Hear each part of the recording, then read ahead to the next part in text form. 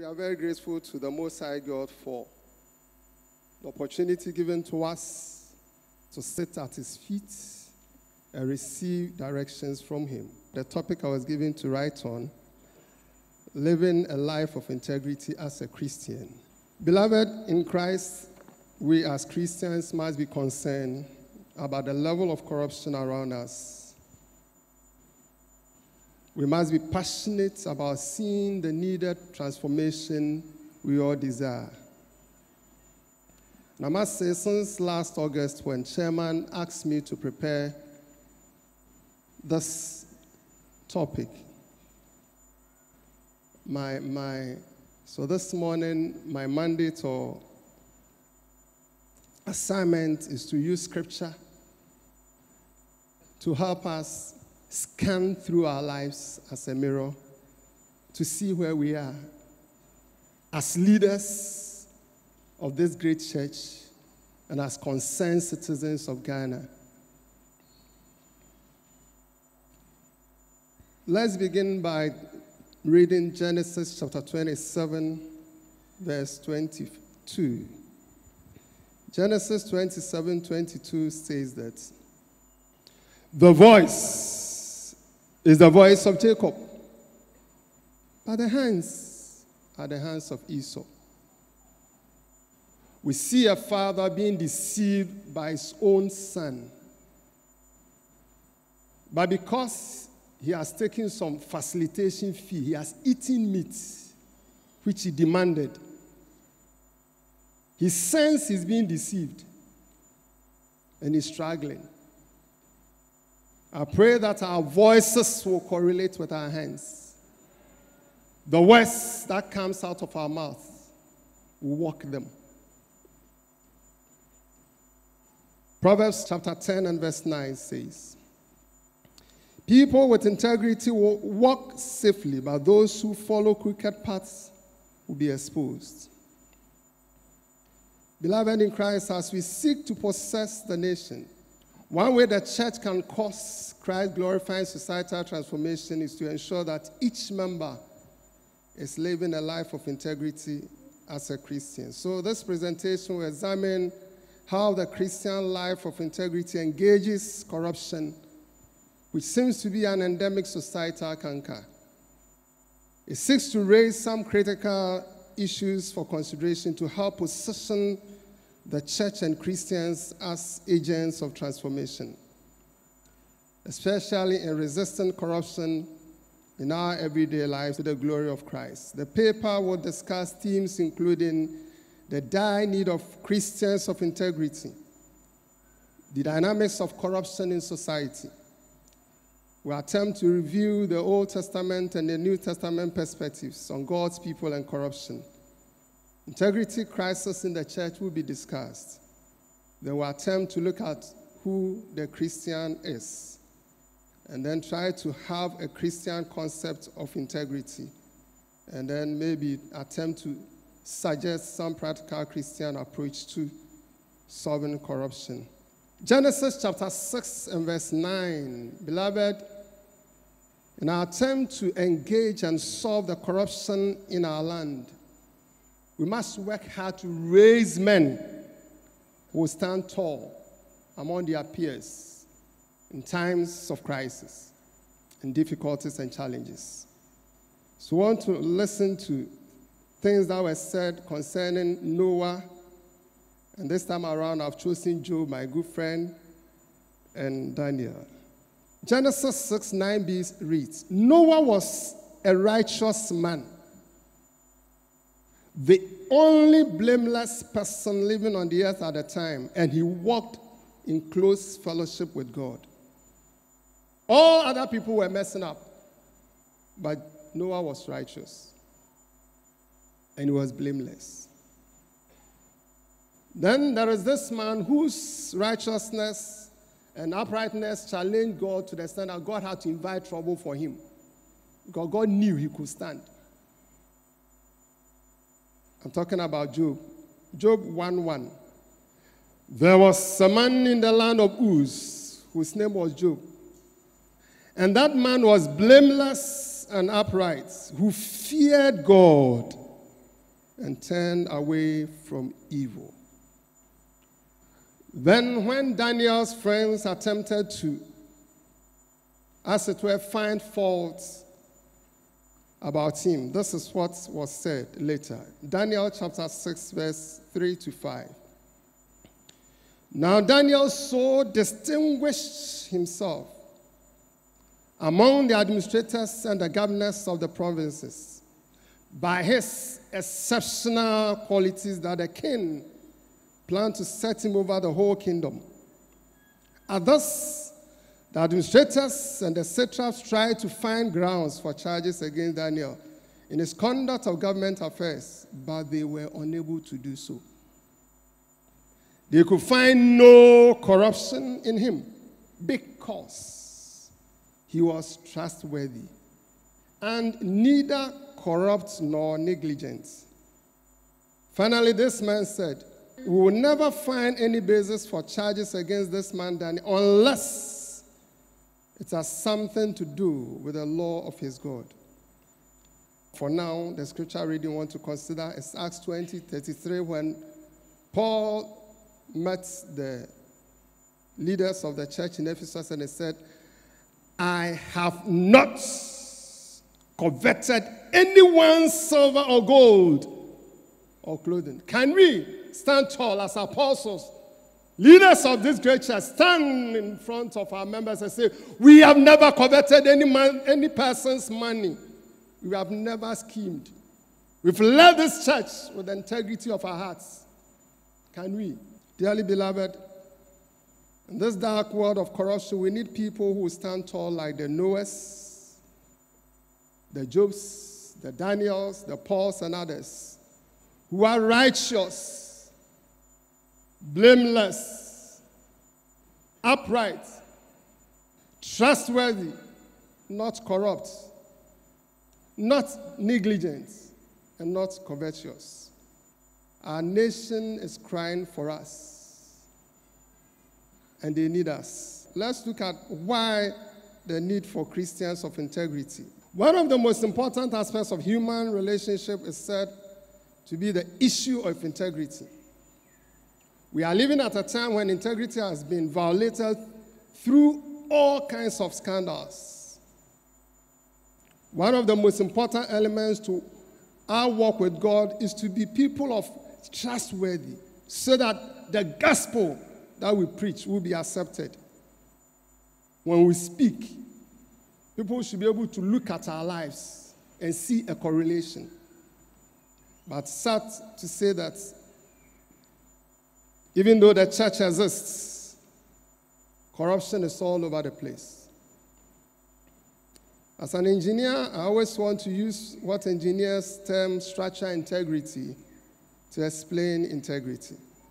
In engineering, a structure such as a bridge or this building will be described as having structural integrity when it is sound and fits for purpose. This auditorium was designed so that we can sit and receive from the Lord. If there comes a time that we can't use it for this purpose, it means it's lost its integrity. In the construction industry, structural integrity is something that is never taken for granted, no matter the cost. Because we know that if the structure loses its integrity, it will not be fit for purpose. So if a apostle, a pastor, a minister loses his integrity, it's not fit for purpose. When he's standing in the gap between human beings who are corrupt and God who he claims is righteous and is following. Are we fit for purpose? In the same way, Christians must be people of integrity. That is, they should be sound, reliable, trustworthy, and should be described as dependable people. Our generation critically needs leaders with integrity. People who cannot be bought, will not compromise with wrong, will walk the talk, and will be completely honest in small things as in great things. But unfortunately, integrity seems to be a critical aspect of leadership which are mostly found wanting, both in the church and society as a whole. This is what informs Paul's admonition in choosing leaders for the church. A ministry says, leaders must be above reproach. And such a leader, they can say, no. We must be above reproach. There should be no skeletons in our cupboard. When they see us, they should see us as having met little Jesuses on the land. The integrity of the upright guides them, but the crookedness of the treacherous destroys them. Proverbs chapter 11 and verse 3. Beloved, it is clear corruption is an issue. But what do we do, or what do we consider as corruption? Is it all that we read in the news? Is it only about the obvious things that we see around, the large-scale fraud? Is it only about the politicians? Is it about the civil servants? Is it about giving and receiving bribe? Is it only about misappropriation and misapplication? What about the moments of dishonesty or the so-called white lies we all see every day around it? Aren't they also corruption? Those lies. Our society and even our family values are sometimes shrouded in corruption. Our very upbringing, the foundations were very weak. A parent is traveling. The young boy is crying. He wants to follow the dad. Oh, aeroplane, Abrel.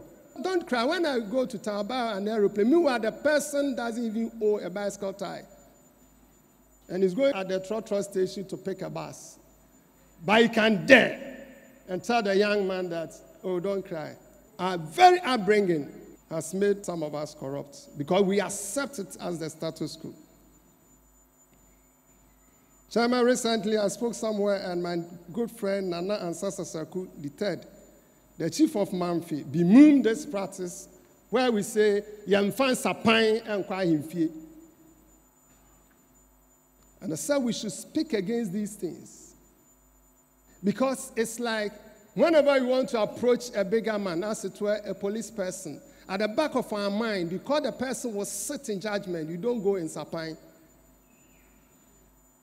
You always must carry something. So even if somebody has mistreated you, want to report the case to a policeman or your boss, in fact, in Sapain and Kwa Himfie. So every time you want to visit a big man, you don't go in Sapain. And then this one, openi inifo, to which elders do not make mistake. So in our society, no matter what the leader does, is correct. And therefore it's breeding sycophancy. Oh, Papa, everything, Papa, it is correct. But at the back of the people's mind, they know, oh, man, Betty.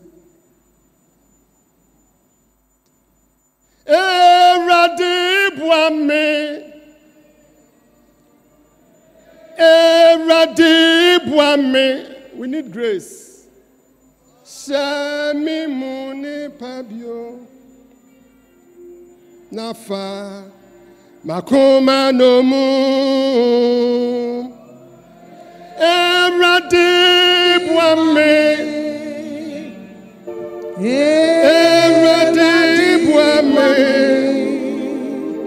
shami muni pabio.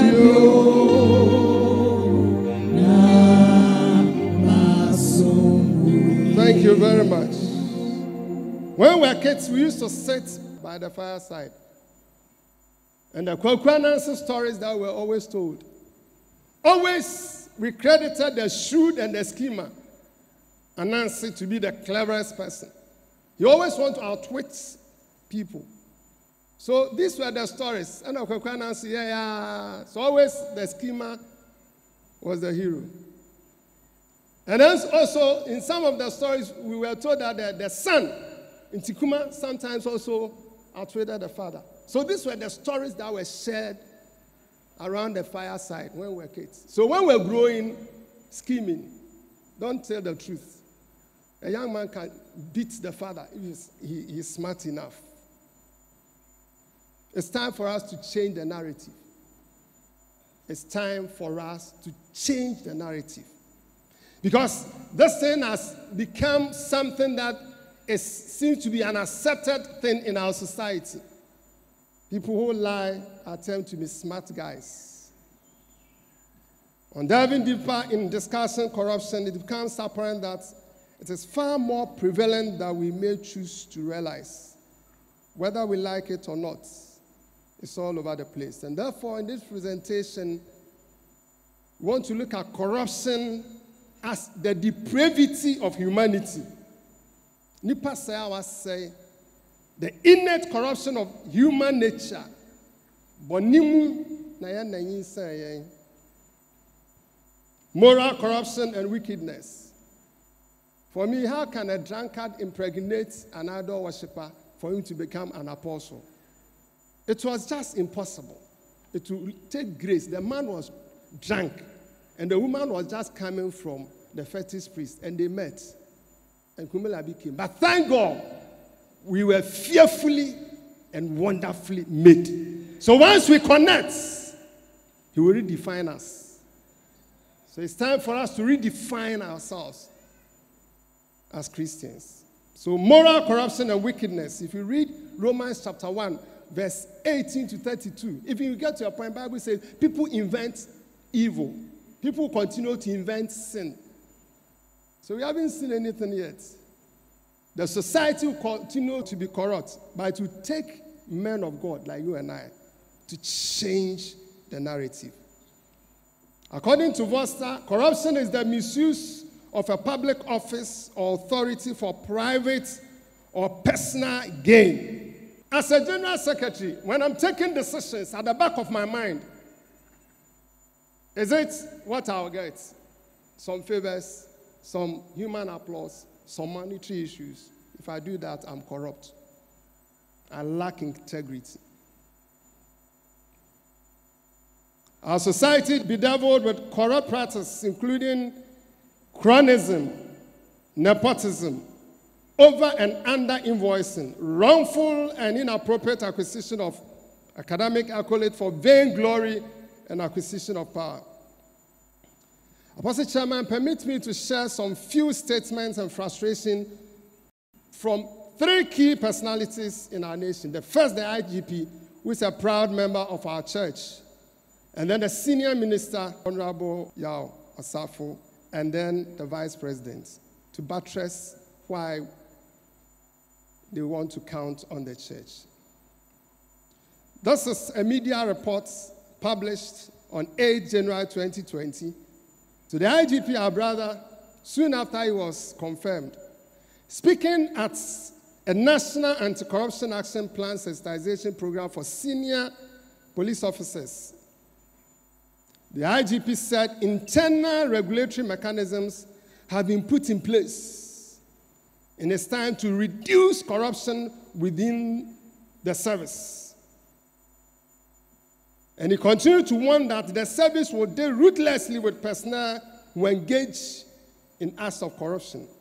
And now the big issue, I quote him, "May I mention here that for the first time in the history of Ghana Police Service, the Central Disciplinary Board of the service has had no backlogs.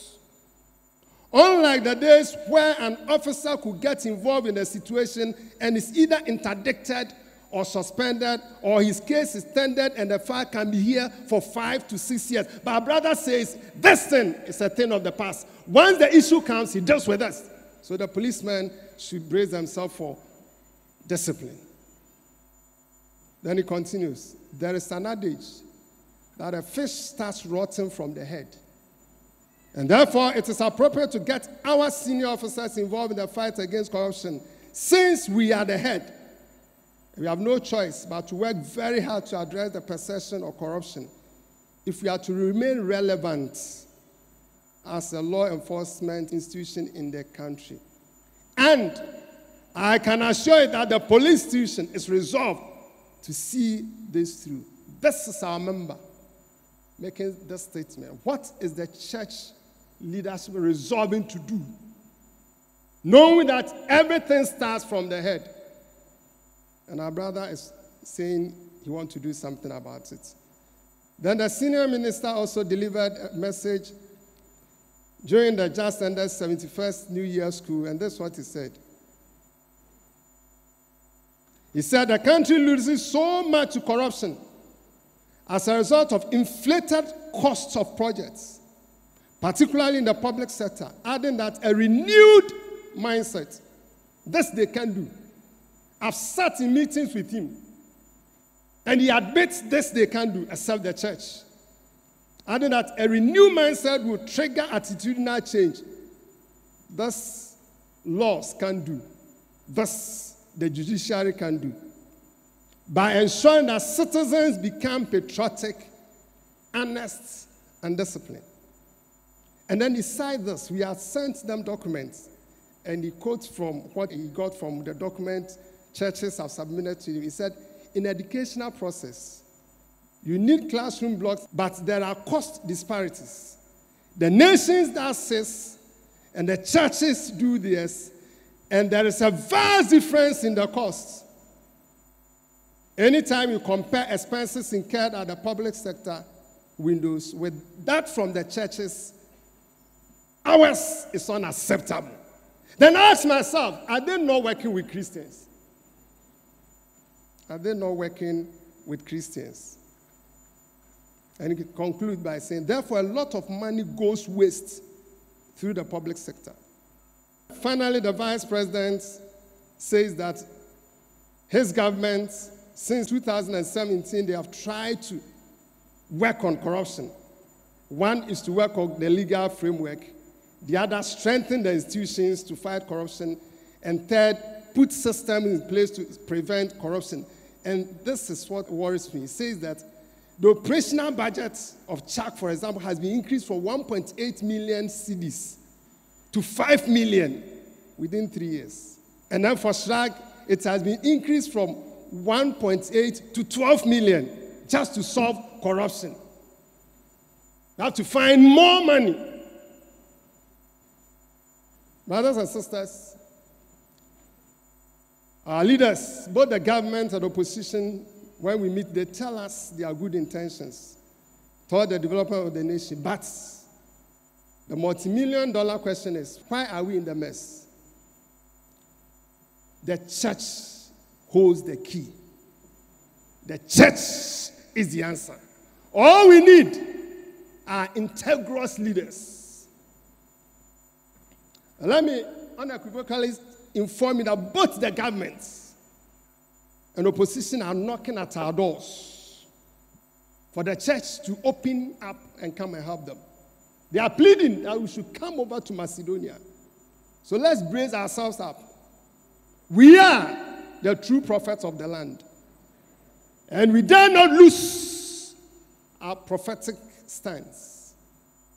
My brothers and sisters, fathers and mothers, despite the huge presence of churches in Africa, and especially West Africa, the 2018 Corruption Perception Index published by Transparency International, Ghana and Burkina Faso tied at position 78 out of 180 nations. With all the churches, we are competing with Burkina Faso at position 78 out of 180. According to the Ghana Integrity Initiative Consortium, the following could be described as corruption: bribery, embezzlement, fraud, favoritism, extortion, illegal contribution, nepotism, conflict of interest, and then abuse of discretion, and payment of facilitation fees.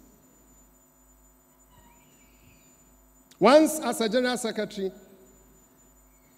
a year after I've resumed office, there's this young man that we have adopted, we're taking care of him. Then there is this PES, Pentecost Educational Scholarship Team.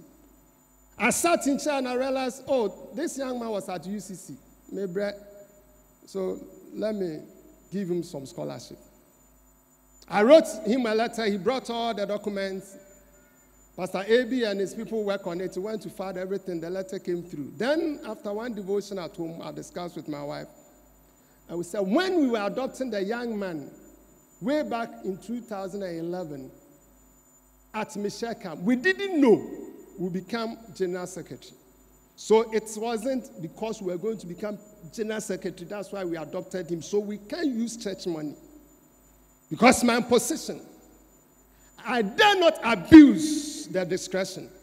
There was a time I called the young man, he brought the letter, we shredded it. And thank God, God has been faithful. He's now in Germany doing his master's. God can do it. So abuse of discretion is a form of corruption. And then payment of facilitation fees.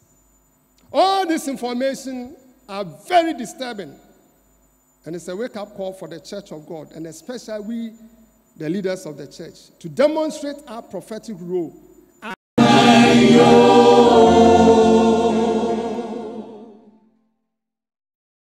Salt of the earth and light of the world. Small corruption leads to big corruption. And we all agree that what we call small corruption are without a doubt all over the place. But Bible says righteousness exalts a nation, but sin is a reproach to any nation.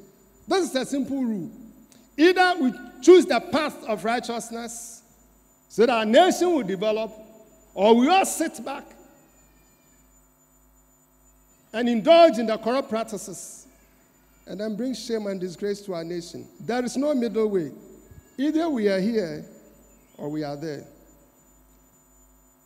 One of my uncles recently just said, that's Kofi Larbi, a prolific writer and a retired banker, said, integrity is a virtue most needed in our country. Just imagine the quality of roads we will have. To cite only one example.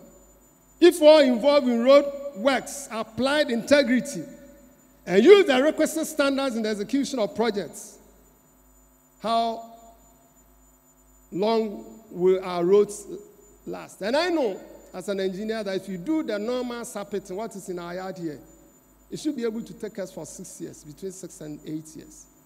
And then if you do the asphalt, it should be able to take you around 20 years. But in Ghana, we do roads 3 months. Your guess is as good as mine. And my uncle says that your life of integrity will save you when falsely accused. And there are rewards, and those rewards can be generational. So if you live a life of integrity, you'll be sure that the generations that will come after you will come and enjoy the fruits of that. Integrity crisis in the church. Beloved, Christians are expected to be upright and whole, without a stain of corruption and vile. Warren Buffett says, look for 3 things in a person: integrity and intelligence, energy and integrity. If they don't have the last one, don't even bother with the first 2. And in Ghana, we have intelligent people, very smart, knowledgeable, but some letters after their names. Some even have 2 PhDs and professors and all that. And we are a very hard-working nation. Look at the time our mothers wake up. 4 a.m., they're already on the tracks. They come home around 12 in the night. But what about the third one? We are where we are because we are using our minds, not our hearts. And Warren Buffett is saying that people who are intelligent and are full of strength will always corrupt the system, not until they work with a heart of integrity. Ecclesiastes 7:29 is one of my favorite quotations in the whole Bible. See, this alone I found, that God made man upright, but they have sought out many schemes. Oh, the far, not their far. Oh, Titan, no Lusula, oh, Celia, no Bamana. That's why we are struggling. The very people who sit in council to enact laws, soon after that, they meet somewhere to see how best they can outwit the system. That is human nature. But that cannot be said about the church. You and I are ministers of the gospel. We claim to have been saved from darkness into a marvelous light. We can't live double standards. We can never be schemers. Straightforward, because God made us upright. The devil who corrupted our inner being. But thank God, the Bible says, if somebody is in Christ, he is a new creation. Behold, the old has passed, and everything have become new. And we know schemers circumvent policies, rules, and regulations. Scheming only results in more obsession, delusion, frustration, and dissatisfaction. But God upholds schemers in his vineyard. He is a sovereign God who sees all things and has power to break every scheme of men that frustrates his counsel for the church and his people. We must not be obsessed with material things such as power, wealth, honor, vehicles, food, and others. Scheming is a sign of covetousness. And godliness with contentment is great gain. We can talk about how we run the ministries, how we put reports together. Are the figures right? Do we pay all designated monies in full to appropriate quarters? Do we massage figures to please our bosses? How transparent are we with our wives? Even some, we are told when the farewell money comes, their wives don't see it. They don't know their paycheck. They don't know whether they enjoy educational bonus. They don't know anything. Sometimes they have to even beg for money for collection. And they call themselves ministers of the gospel. How transparent are we? Do our family members see Christ in us? Are we people of integrity? Mahatma Gandhi has said, I like your Christ. But I do not like your Christians. Your Christians are so unlike your Christ. He has said about somebody by name Christ. He has read about him, and he knows that man to be a good man. Some people call themselves Christian, but the two doesn't match. Their voices and their hands don't correlate. So this man says, oh, people are disturbing us. For your Christ, no problem. But for you, I have a problem. Then let's zoom to a family that had serious challenges. A family full of hypocrisy, dishonesty, and duplicity. A family that lacked integrity. Mr. Isaac, Mrs. Rebecca Isaac, young man Jacob Isaac, and Esau Isaac. Because their father's name is Isaac. So I'll give them that surname. Right from that story, we see Isaac holding a secret meeting with Esau. Isaac holding a secret meeting with Esau. And then Rebecca suspecting the father. So the wife is spying on the father whilst he was having a closed-door meeting with the son. Why would he do that? Because this young woman had prayed to God, and God had told him that there were two nations in her belly. And the older one was going to serve the younger man. Rebecca suspects the man. Now Isaac, the father, tells Esau, facilitate me before I bless you. The man was ready to bless, but he wanted to chop meat. Food is for the belly. But the Bible says, the King James says, God will destroy both it and them. So the man wants to be facilitated. As leaders, do we take facilitation fee? Directly or indirectly? When appointing a ministry leader, when putting up a committee to put your farewell retirement package together, have those that you are putting together ever facilitated you? Are they the people who do your bidding? So Father Isaac sits in chair and he wants to be facilitated. Then Madam Rebecca said, Oba facilitate, namne di obere. Na ishra no, minimni amedebe mano. So scheming all over. A wife and a son plots against the father and another son. So they were able to deceive this man to take the blessings. And later the story tells us there was animosity between the brothers. There was a whole confusion in the family, separation and all that. But the striking statement Isaac made is what I want us to reflect. The man was struggling. Genesis 27, 22 to 24. Jacob went close to his father.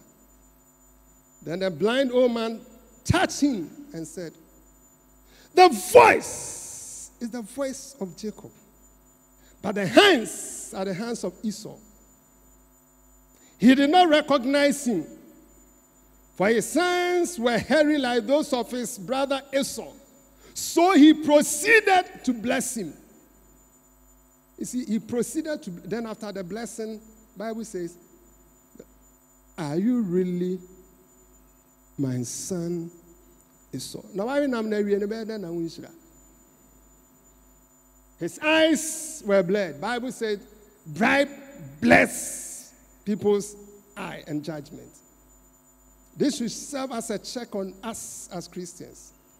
As leaders, do we expect gifts before doing what is expected of us? Honesty said, it's a very expensive gift. Don't expect it from cheap people. That's from Warren Buffett. Let's live above reproach. Let's not be people who are hypocrites, pretending to be what we are not. If you read Hosea chapter 4, verse 7 to 9, it talks about religious hypocrisy. The more priests there were, the more they sinned against me. How come? The more churches we are, the more corrupt the nation becomes. They exchanged their glorious God for something disgraceful. They feed on the sins of my people and relish their wickedness. And it will be like people, like priests. I'll punish both of them for their ways and repay them for their deeds. Beloved, some critical issues for our consideration. The preacher and his message. Ezra chapter 7 verse 10 says, "For Ezra had set aside to study the law of the Lord and do it and teach us." Let's not prepare a message for the members. Let's prepare the message first for ourselves. Live in them. And even if we don't preach it, they'll look at us. They'll look at us and live right. James Borden has said, "I can't believe what you say because I see what you do." James Borden, "I can't believe what you say because I see what you do." We preach simplicity, but how simple are we? We preach contentment, but how content are we? How many vehicles do we want to retire with? How many buildings do you want to put up before you retire? How much money do you want to have in your account and investment whilst many are dying? And people can't pay their children's school fees. The very members who raise the offerings for us, they can't cater for themselves. But still, I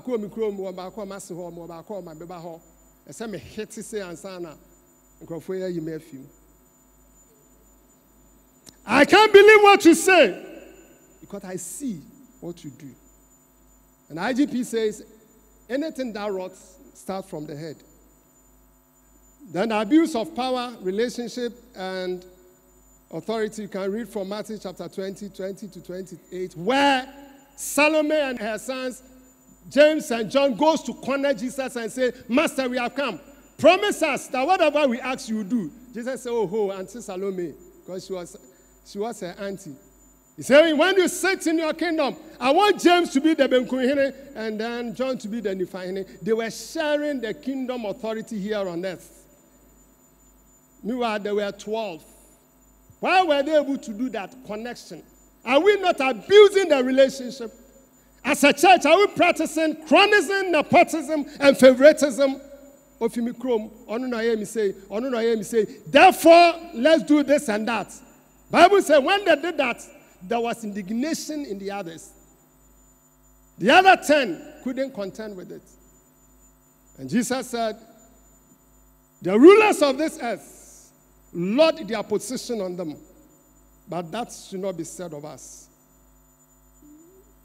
Do we look into people's faces before we give them appointments.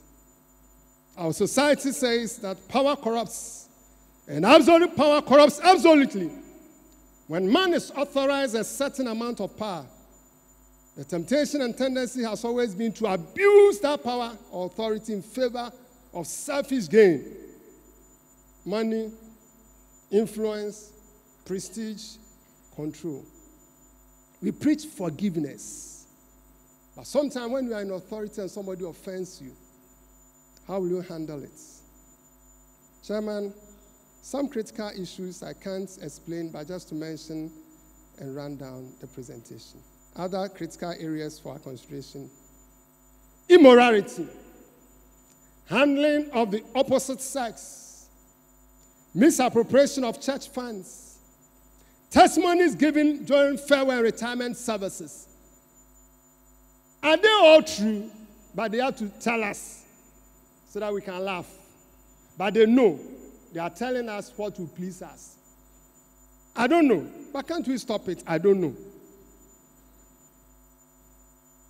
Implementation of the review ministerial welfare practices, joint farewells, transfers, and visitations. Do we really select the right people? How do we handle fuel and vehicle maintenance? Maybe one day, people, when they retire, can't we use what Jesus said? Well done, good and faithful servant, period. But we have to struggle and write excellent. Because Mr. A was given excellent, and another person should also have excellent. We read Ezra chapter 8, verse 24 to 33. Ezra tells the priest, "You are holy. These articles too are holy. Carry them. When we get to the other side, I'll call you to come and render accounts by number and by weight. The value and the weight must be the same if we are men of integrity. When money is given to us, we should see ourselves as holy people managing holy resources in the church." Proverbs 20:33 says, "Unequal weights are abomination to the Lord, and false scales are not good." So if we are like this, we should balance it with this. Otherwise, we are lacking integrity. The concept of Christian integrity. Beloved, I want to state that integrity is a mark of true repentance because it's the opposite of corruption. We were sinners. We met Christ. He pardoned us, he washed us, he justified us, and sanctified us. Therefore, we should walk in the path of righteousness. That is all. So our conduct as children and representatives of God must be in integrity, truthfulness, and honesty. Consistent integrity is essential for the people who claim Christ as their Lord. Integrity produces honor, truth, reliability. It deepens relationships and develops the confidence of others in you and Christianity. When people speak against the church because of a minister, it affects all of us. So people are becoming disillusioned because leaders don't walk their talk. So the question is, are we leading the church with the integrity of our hearts? Integrity as faithful believers means practicing godly character ahead of our ambition without any excuse. I want to define or reflect on the following as forms of integrity or ways of defining integrity. Maintaining a consistent lifestyle, whether people are watching or not. This thing I'm doing now, if it comes to light, will it glorify God or I'll be disgraced? This thing, even if my wife hears of it, will she be happy and commend me? Or she will feel ashamed? Maintain a pure conscience before God and man. So if you say you are righteous and you are a person of integrity, I want you to walk it. Whatever you say, I want to see you practice it. Otherwise, per Bible standard, you've lost it. Having pure motives, that we do. At the back of our minds, why are we doing A, B, C, D? Ask yourself. Reflect. Are you transparent? Are you genuine? Are you comfortable with what you are doing? I've said to people that I like the Akan rendering of conscience. Conscience in Akan is utibwa. I like the syllable. There is an animal in our head. That is utimuabua. When you do something wrong, evil, and you are even acquitted and discharged, when you go to bed, this animal will bite. I like the rendering, utibwa, the animal in your head. Don't let us lose our conscience. We should have pure motives in all we do. Like Samuel should be able to stand that my hands are clean for the people to respond. Yes, God is our witness. His hands are clean. Living above reproach. Living as if you were on live TV global. I know people are watching us on Pen TV and on Facebook live. So I know that I've said here, if the IGP hears it, it is on PCFM website. I've not lied. If the vice president hears it, he said it, I heard it on radio and I've read it. Senior minister hears it. He has told me in person. I was there. And he said, just I saw it in the bay. So if my friend Honorable Osafumacha is watching or hears, he knows. So this should be people of integrity. Living as if you were on live television global. Beloved, if God was to screen our minds, and the thoughts here are being shown here, hey, what will happen here? What will happen here? Even the bitterness, the anger, the frustration, the animosity, the scheming. Integrity is having no skeletons in our cupboard. As I ran through, I met Nehemiah. Nehemiah chapter 5, 1 to 19, you can read later. When he came to position, or he came to be the governor, Bible says he came to meet a great outcry. The people were in abject poverty. Corruption was all over the place. If you get to verse 2, you say, we, our sons and our daughters are many. Therefore, let us get grain that we may eat and live. They were mortgaging their farmlands and their children for food. But the Bible says that when Nehemiah came to the scene, he was angry. Sometimes as Christians, we must be angry to change the status quo. I've said to people that when Jesus entered the temple and there was corruption, he turned the tables around. Let's begin turning tables around. Right from executive level, apostles, RCC, let's turn tables around so that we can turn things inside out, for God's will to manifest in the land and in the church. So Nehemiah, get to verse 5, says, we are forcing our sons and daughters to be slaves. Then I was very angry when I heard it. And then what did he do? He decided that, let me read the verse 14 to 19. Moreover, from the time that I was appointed to be their governor in the land of Judah, from the 12th year to the 32nd year of Artaxerxes the king, 12 years, neither I nor my brothers ate the food allowances of the governor. The former governors who were before me laid heavy burden on the people and took from them for their daily ration 40 shekels of silver. They took money from them and gave it to them, the governors, as allowances. Meanwhile, the people were mortgaging their lands. Even their servant lorded it over the people. But I did not do so because of the fear of God. I also persevered in the work, in the ministry.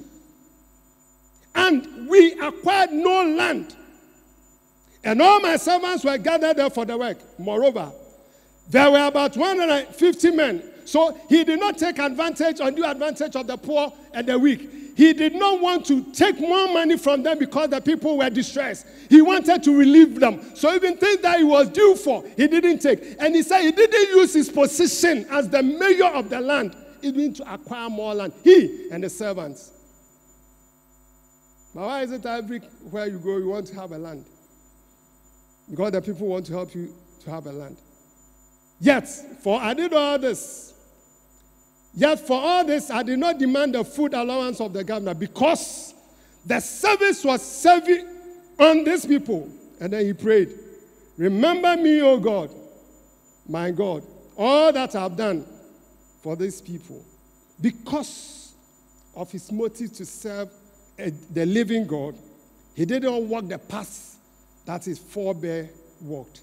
Then we meet an epitome of integrity, Uriah. 2 Samuel chapter 11. David didn't go to war, and then he commits adultery, and then Bathsheba becomes pregnant. Then he calls this man home, come and give report. After Uriah giving the report, he says, now go home and wash your feet. But the Bible says Uriah did not go, he slept on the veranda. The next day, the man made him drunk and forced him to go. And then when we get to verse 11, it says, the ark and Israel and Judah are dwelling in tents. And my lord Joab and the servants, my lord, are encamped in the open fields. Shall I then go to my house to eat and drink and to lie with my wife? Then he looked straight in his eyes. As you live, and as your soul lives, I will not do this thing. Standing before your boss, forcing you to falsify issues. We've had instances where leaders have connived with, either apostles have connived with pastors to do things untoward. Area deacons agree with pastors not to pay all. Wow. We need men who will be courageous enough and tell their bosses, for the sake of God and my conscience and my salvation, I will never be a sycophant. Look at them straight and tell them, if they sanction you, God is your provider. And God will be your protector. He will order the steps, your steps. He will provide your needs. As my wife always says, truth is one. Say it. Everybody will hate you, but at the back of their mind, they know you are the truthful person. And for Uriah, he won't do that. And then the last bit. The king becomes frustrated that he's tendered his own warrant to him. Why was David bold enough to write a letter and give to Uriah? He trusted the person. He knew Uriah was an army officer, army general, all right. So if he happens to open it and sees that he has written his death warrant, he would turn the gun on him. But between David and Uriah, David trusted this man so much that as for Uriah, even if I say he should die, he will die. So he writes his death warrant, seals it. And the Bible says in it, it's been written that send you to where the battle is fierce. Withdraw the troops and let him die. But this man carries it and goes and hands it over. He doesn't know. Joab opens the letter, sends him to the hottest and the fiercest point, and Uriah fights. He realized that the others were retreating. He didn't ask questions. And he died as a person of integrity. Beloved, how many of us will be faithful enough if your area head gives you appraisal forms and say, take it and give it to GS straight? May the good Lord help us. If we all yearn and desire and are burdened and passionate enough to see the ills and the corruption in our land reversed, it starts with us. Once we become men of integrity, once we live our lives as Christians of integrity and leaders who want to worship the good Lord in truth, honesty, selflessness, the good Lord will give us grace to be able to change the ills in the land. Chairman, the others, I'll crave your indulgence to end here and encourage my colleagues to read and learn some lessons from it. May the good Lord Have mercy on us.